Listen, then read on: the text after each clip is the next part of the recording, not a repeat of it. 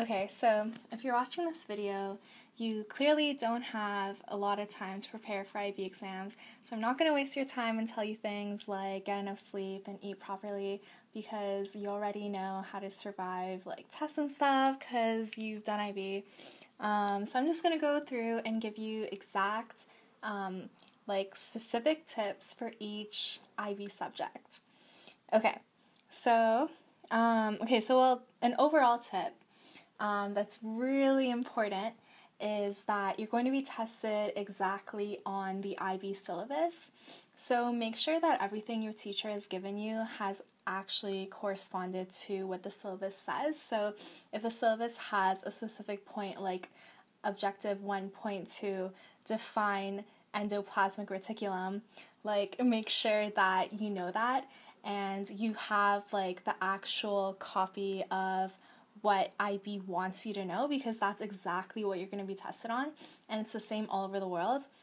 So if your teacher gives you random information that isn't on the syllabus, you don't even have to study that. So make sure you're studying the right material. So that's a general tip. Okay, so first thing, HL English. So this is a very common one. There are a bunch of different ones, but at least the one that my school did. So paper 2 is the one that you can prepare the most for. Paper 1, it's kind of you just have to bullshit as much as you can in the best of your ability.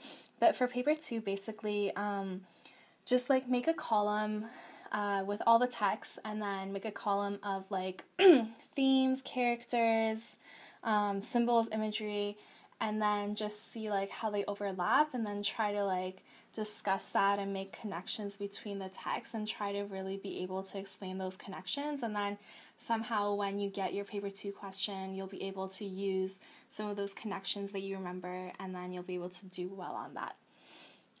Okay, so the next one are some of the sciences. So HL Bio.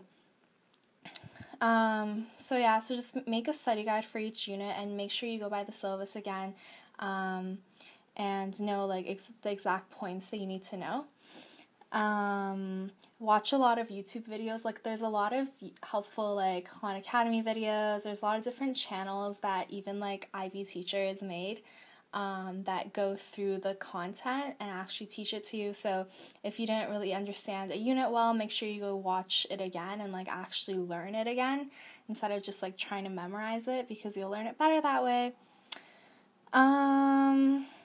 Yeah. Oh, and then also you can separate the syllabus into all the things that you need to draw for bio, and this goes for chem as well, all the different biograms, all the different diagrams you need to know. So the heart, the plant, I don't know, I don't really remember, but just things like that, and then just draw each of those and have a separate study guide for that, because you'll need to know those really well.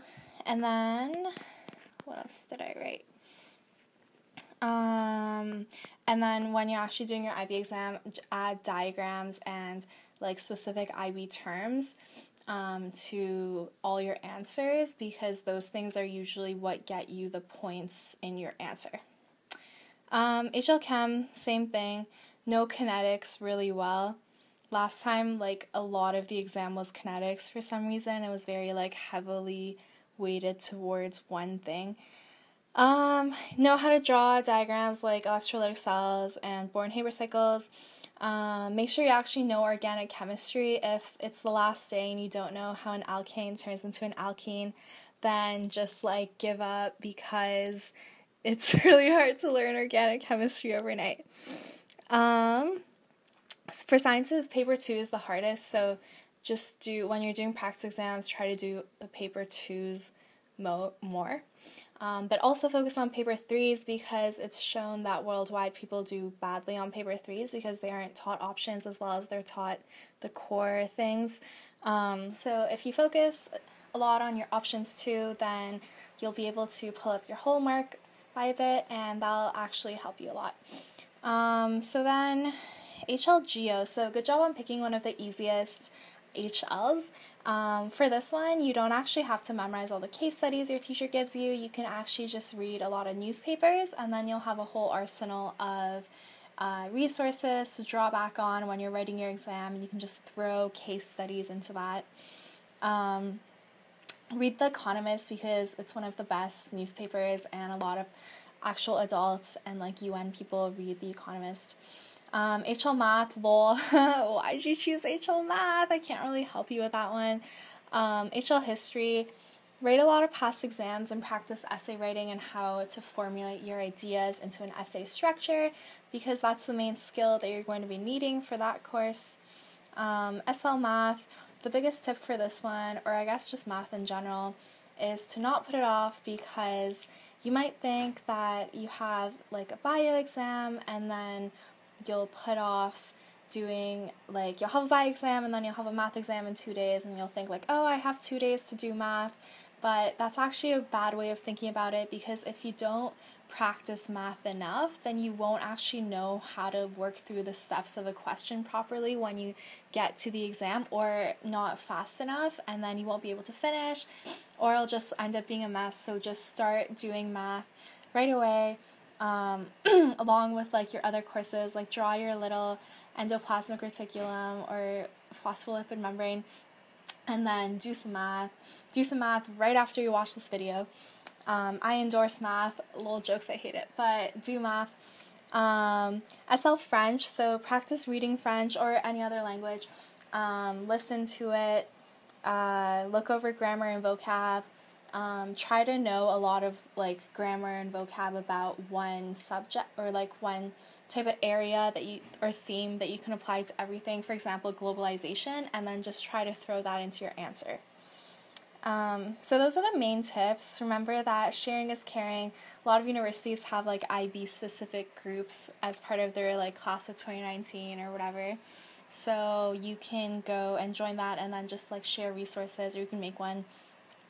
Make sure to get sleep. So if you've written a lot of exams in one day, just take a nap as soon as you get home, because your brain needs rest before it can start studying again and getting ready for the next one. So don't just like continuously study, just like make sure you take large periods of time where your brain gets to recover and actually be able to retain the material that you studied. So those are the main tips. If you have any other subjects that you want to see covered, comment below. Best of luck, you can do this. Hundreds of thousands of people have survived May.